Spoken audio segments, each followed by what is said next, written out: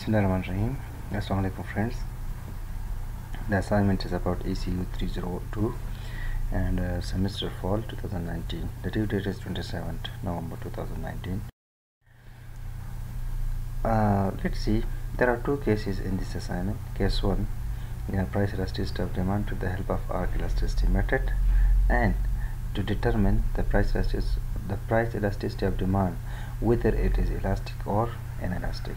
Case 2, the relationship of two goods and their impact on each other. Impact on each other mean impact on their demands.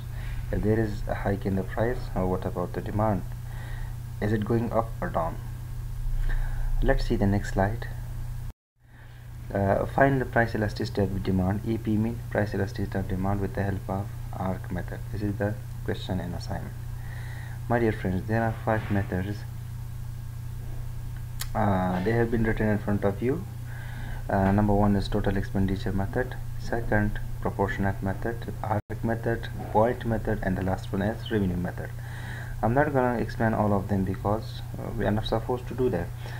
I'll only focus on number 3, which I have highlighted, and according to the question we are supposed to do to solve the assignment in this one. So let's see. Part 1. Calculate price elasticity of demand for the tomatoes when price is between 200 and 300 by using arc elasticity method. P1 and P2. P1 the original price, P2 mean when the price went up to 300. So what happened to demand? Q mean demand, quantity demanded. Q1 mean the original quantity of demanded, it was 800, but when the price went up to 300, the demand for the tomatoes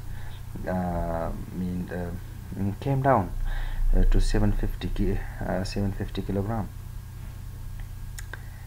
The formula is there in front of you. Arc elasticity equal to Q2 minus Q1. As I have told you already, Q2 means the changed quantity demanded minus the original demand, that is Q1, divided by Q2 plus Q1, the whole divided by P2 minus P1.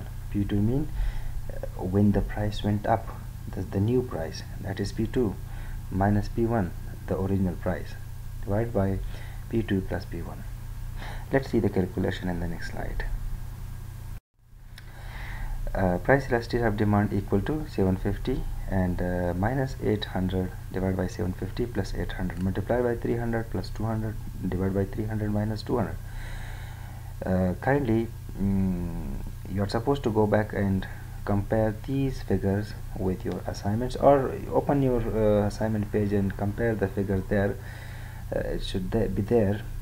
I don't want only you should copy and paste. Also the purpose of this solution is the student should inculcate these things also. So when I calculated this, I got 0.2. Price elasticity of demand is equal to 0.2, and that is less than 1. You can see here the last term here in this slide, price elasticity of demand is less than 1. Let's see in the next slide we will determine whether it is elastic or inelastic. Let's see. Part B. The price elasticity of demand for tomato is inelastic because it is less than 1. And as you know, if the price demand will be elastic when the percentage change in the price is equal to the percentage change in the demand, or it's greater than that, so it will be elastic. And if the percentage change in the price is more than the percentage change in demand, that will be inelastic. Let's see the next slide. That is case 2. A table has been given. I have taken this from your assignment. The title of the table tells us about the goods. The right side tells us about the cross price elasticity of demand. Cross price elasticity and demand, it explains about the two goods. If there is hike in the price of the one good, does there any impact on, or does it throw any impact on the use of the another product or the demand of another product? So let's see. The first example is there for you, Coke and Pepsi. If the price of the Coke goes up, what will happen to demand of the Pepsi? See the right side, plus 0.68. It means the demand for the Pepsi went up also.